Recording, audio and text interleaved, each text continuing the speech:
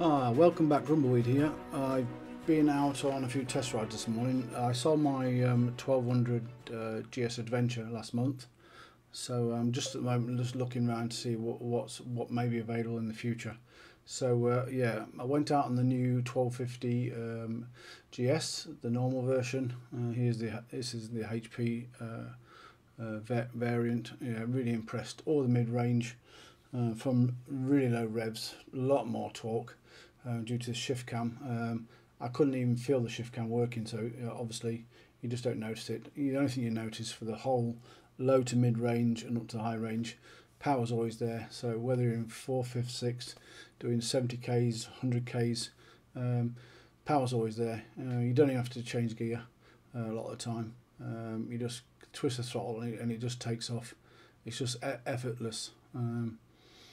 This is the normal version, so the screen's a bit lower, but yeah, plenty of protection, and obviously the Adventure provides a lot more protection. So yeah, overall the engine and the power is far superior to the old 1200. So yeah, everything else is the same really.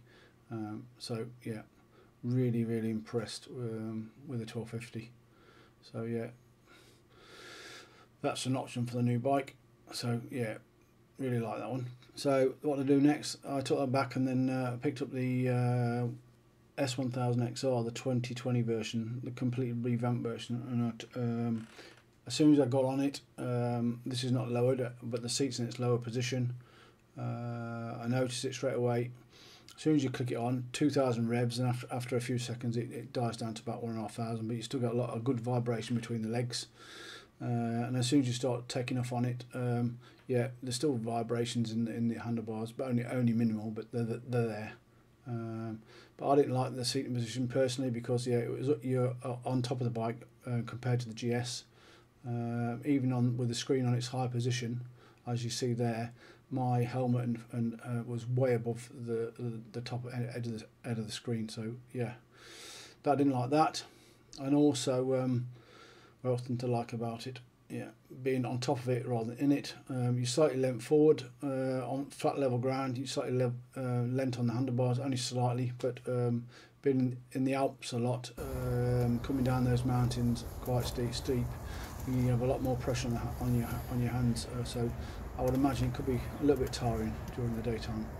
But what I also didn't like is pulling up to junctions, the pegs right where you put your feet. So you put your feet down and the pegs are there in the way. So because this was the higher version, I had a problem putting my feet down. I had to put my feet slightly forward or slightly behind me to get my feet on the floor, because the pegs are situated right where you normally stand. So I didn't enjoy that either. So there you go. The clutch bites immediately. So as soon as you only move it a few millimeters, and the clutch is bit. So I want too keen on that. But again, I give it a blast. Yeah, and obviously, if you're driving 3rd, 4th, and you're up to about 6,000–7,000, it flies. But if you compare this, if you're doing like 80–90k's, 100k's an hour in 6 on this and 6 on the GS, and you floor the throttle. This won't happen. You have to drop this down 2 gears before the power kicks in, and then you have to change back up again. Whereas the GS is effortless.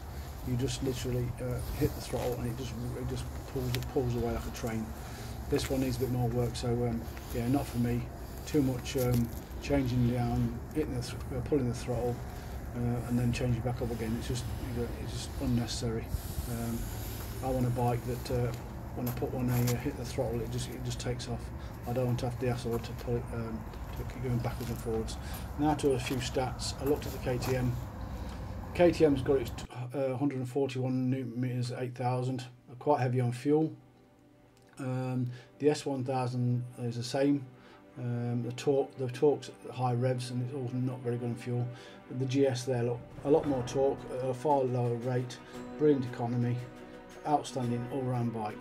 So for me, for touring long distance, you know, over 3 or 4 years, then you can't beat the stats there. Excellent economy, It's near 25% better economy on the bike, so there's that. And the other two have got chains, so you've got about €250 a time for a new chain and stuff. So yeah, not for me. So yeah, it look at the moment looking like a new GS 1250. So yeah, well impressed. So yeah, I've bought bikes in the past without test riding a multi-strada, so that's me. KTM I won't touch with the barge pole, don't like them. For me they're not a bike to tour on. A lot of people tell you that they are good for touring, but yeah, with hardly any screen on the front, I don't fancy going on the motorways and on hot with no protection. Crap, you know what I mean? Too small, too uncomfortable. I have had a look at the Super Duke DT, and obviously, yeah, it ain't for me. And then on top of that, you got warranty problems. I watched a few more videos on KTM at warranties, and a lot of people have had issues and ums and ahhing and bits and bobs. So yeah, I wouldn't touch KTM. So the only manufacturer I would now consider would be probably Ducati. I was impressed with my 1200 S Multistrada. The only problem with that was it didn't like going slow, so maybe this new V4 Multistrada that's coming out shortly, maybe that's slightly different, but at the moment very, very hard to beat the GS for all round as an all-round bike. I know obviously it's less because it's got the shaft drive, a lot less maintenance, and I would argue that over a period of 4 years against the XR, they'd roughly work out the same price, because the maintenance on the XR will be a lot more, and the fuel economy on this is 25% better. So to buy, the GS's would be more expensive, but on the long run, it won't be any dearer. Anyway, I've waffled on enough. Until next time, take care.